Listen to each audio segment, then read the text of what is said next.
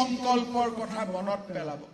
যেতিয়া বেয়াই আপোনালোকক অনুপ্ৰাণিত কৰিব খুজিব আজি গ্ৰহণ কৰা সংকল্পই আপোনালোকক মনত পেলাই দিব যে মই ভালৰ লগত থাকিব লাগিব সমাজৰ হৈ কাম কৰিব লাগিব সমাজৰ লগত থাকিব লাগিব আৰু বেয়াৰ লগত মই কেতিয়াও বুজাবুজি কৰিব নোৱাৰো আজি মোৰ কেডেট সকলক মই এই কথা আহ্বান জনাম আৰু মই দৃঢ়তাৰে সৈতে বিশ্বাস কৰো যে আপোনালোকে এই তিনিওটা কথা জীৱনৰ শেষ সময়লৈকে মনত ৰাখিব আৰু দেশ মাতৃৰ প্ৰতি সৰ্বোত্তম সেৱা আগবঢ়াব you perform your duties in such a way that the society at large reimagine the police force as police service not merely in the name but in action you must work to transform the police force into quintessential service provider whose importance and significance is considered all along invincible and irrefutable. Nijor kortobyo সম্পাদন কৰোতে মই বিচাৰো সমাজে যাতে আৰক্ষীক এটা force বুলি গণ্য নকৰে আৰক্ষীক যাতে এটা সেৱা বুলি গ্ৰহণ কৰে আৰক্ষী বাহিনীক সৰ্বোত্তম সেৱা প্ৰদানকাৰীলৈ ৰূপান্তৰ কৰিবলৈ আপোনালোকে কাম কৰিব লাগিব যাতে আৰক্ষীৰ প্ৰয়োজন আৰু গুৰুত্ব সকলোৰে বাবে অপৰিহাৰ্য হৈ থাকে I would like to quote Mahatma Gandhi who said nevertheless I have considered that even in a non-violent state a police force may be necessary this I admit is a sign of my imperfect ahimsa I have not courage to declare that we can carry on without police force the police force of my conception will however be of a wholly different pattern from the present day force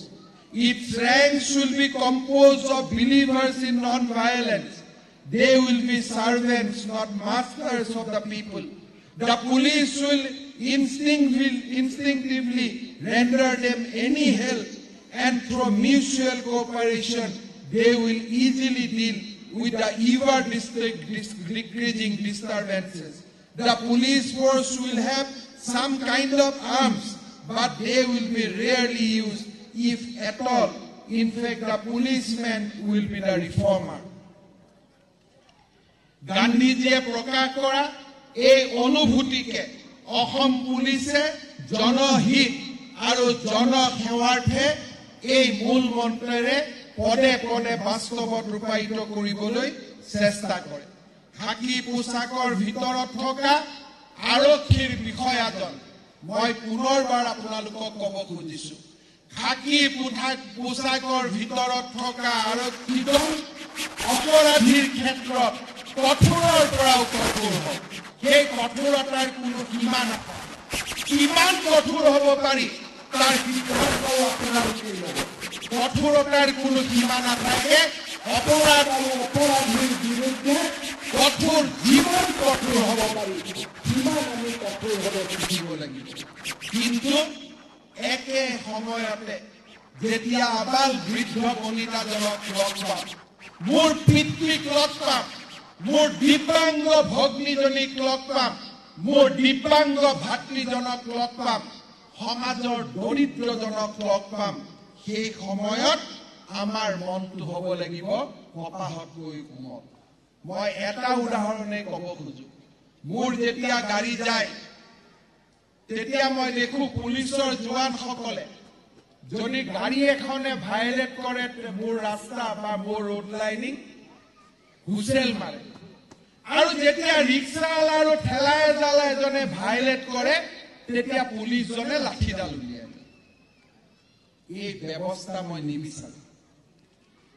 মই বিচাৰো যে সেই কপালৰ ঘাম পেলোৱা ঠেলা আৰু rickshaw চলাজনৰ বিৰুদ্ধে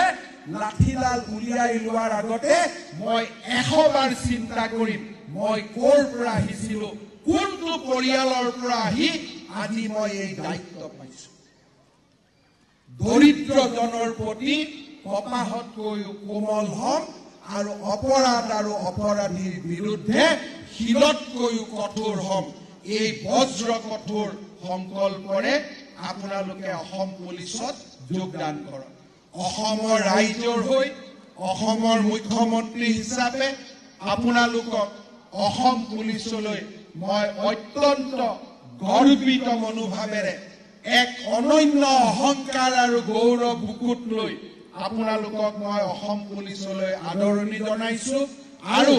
আপোনালোকক কৰ্তব্য পথত সফলতাৰে উত্তীৰ্ণ হওক আপোনালোকৰ গৌৰৱ আৰু আপোনালোকৰ কৰ্ম দক্ষতাই আপোনালোকৰ পিতৃ মাতৃ জীৱনৰ শেষ দিনটোলৈকে গৌৰৱান্বিত কৰি ৰাখক তাকে অনুৰোধ জনাই মই মোৰ বক্তব্যৰ সামৰণি মাৰিছো আৰু অসম পুলিচৰ এই সুন্দৰ পৰিয়ালটোলৈ আপোনালোকক আদৰণি জনাইছো ধন্যবাদ জয় হিন্দ বন্দে মাতৰম ভাৰত মাতা কি জয়